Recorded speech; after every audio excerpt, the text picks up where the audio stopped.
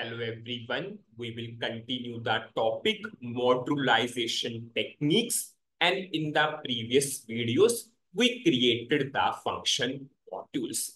Now in this video we will cover how to save test data for the function module.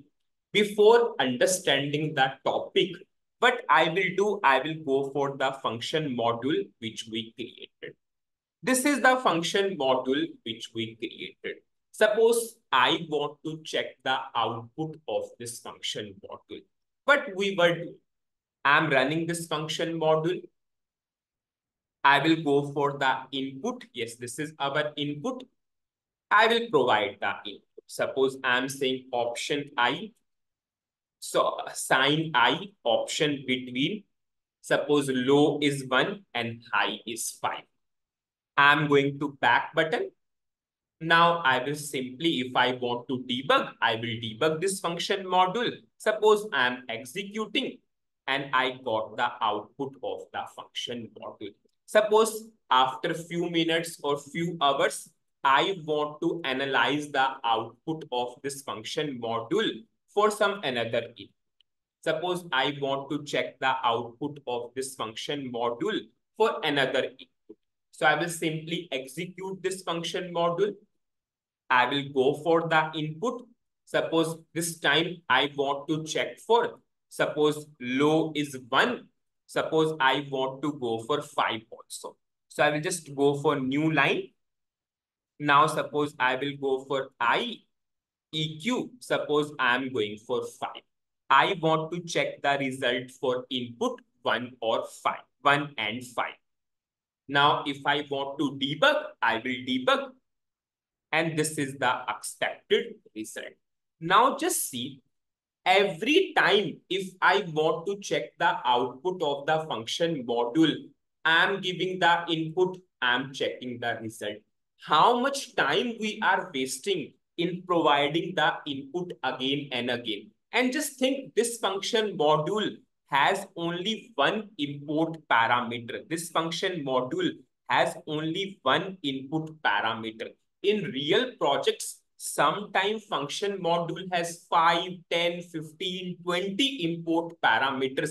So will you provide the input every time and check the output of the program? See, providing the input to 10, 20, 15 parameter, how much time consuming it is? Will simply waste 15, 20 minutes in that task itself. So in that case, what SAP has given the provision, you can save your test data. Next time, whenever you are running that particular thing, use that test data. If you want to go for some changes, do those minor changes into that test data and again save that test data. It saves our times a lot, especially in the standard transaction codes. Sometimes we have standard function modules have so many import parameters. So if we will provide the input again and again, so we will spend our whole day in providing the input itself.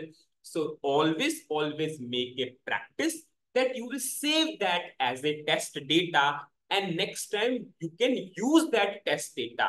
As a technical person, we should not waste our time in doing all these things. Our focus is on the debugging, writing the code. Do not waste your time on these kinds of things. Now I will show you how you can go for saving of test data. Suppose I'm running this function module. Suppose I will go for the input. Suppose I'm saying I. Suppose option is between. I will go for input 1 to 5. Go for back button. Now here you have a option save data record, or you have a option here edit save data record. It is totally your wish. You want to go by which path.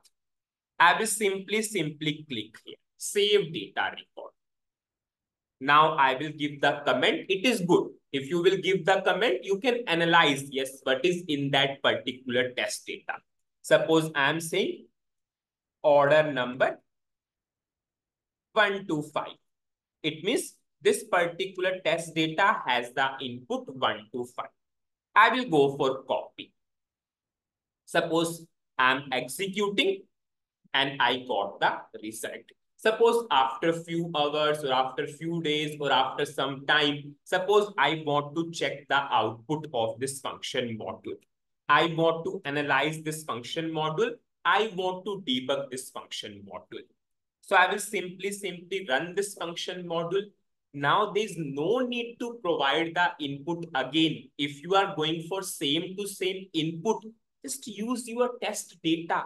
So whatever that test data we saved, now it is in test data directory. I will go for this test data directory. I will simply choose. Now you can see we got the same to same. If you want to do the changes into that test data, at least that is saving your time. Suppose rather than 5, I want to go for 3. Suppose I will go for back button. I can save this also as test data. Suppose I will go for save. And this is our order number 1, 2, 3. Suppose. Now I will go for copy. Now I will simply execute and we have the expected output. Suppose if I am running the function module again, now we have 2 test data for order number 1 to 3 also, order number 1 to 5 also. Suppose I am running this function module. Go for test data directory. Now you can see you have two test data, whatever the test data you want to use. Suppose I'm selecting this, then we have 1 to 5. Suppose I'm selecting another one, then I have 1 to 3. So it is saving our time a lot. And as of now, I'm showing you that you have only one input parameter. If you have so much input parameter, then at that time, it saves our time a lot. Now, if you want to delete the test data, that's also possible.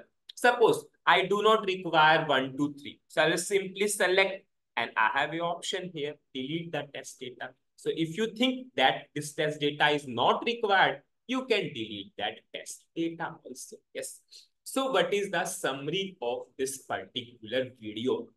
In this video, I explained how you can go for test data, how you can save the test data for function modules, widely used in the projects, and it saves our time a lot in real-time projects. Especially sometimes we need to debug the standard function modules. At that time, will not waste our time in providing the input again and again. We will provide the input one time.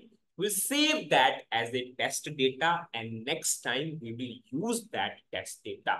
That is always the best practice we use in the project. Now, whenever or how you will save the test data, just run that particular function module. You have an option here, save data record, or you can go for edit save data record.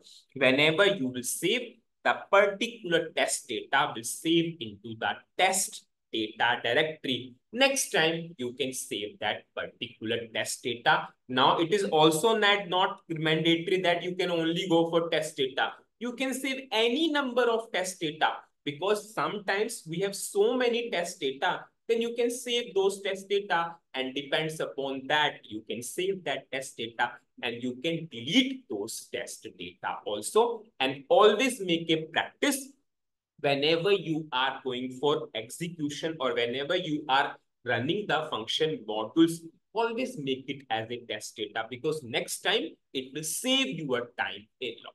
So that's it in this particular video. Thank you.